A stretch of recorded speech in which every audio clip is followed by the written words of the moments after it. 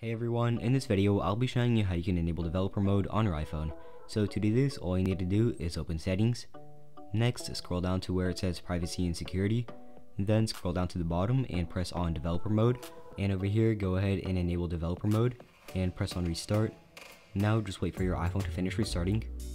And once it's finished restarting, go ahead and type in your passcode.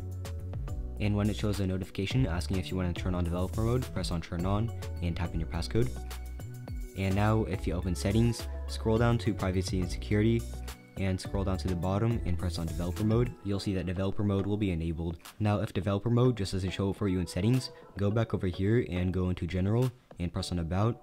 Then check that you're running iOS 16 or newer. If you're not, then by default developer mode is already enabled. But if you're on iOS 16 or newer, then just watch the video that's in the description to fix this issue.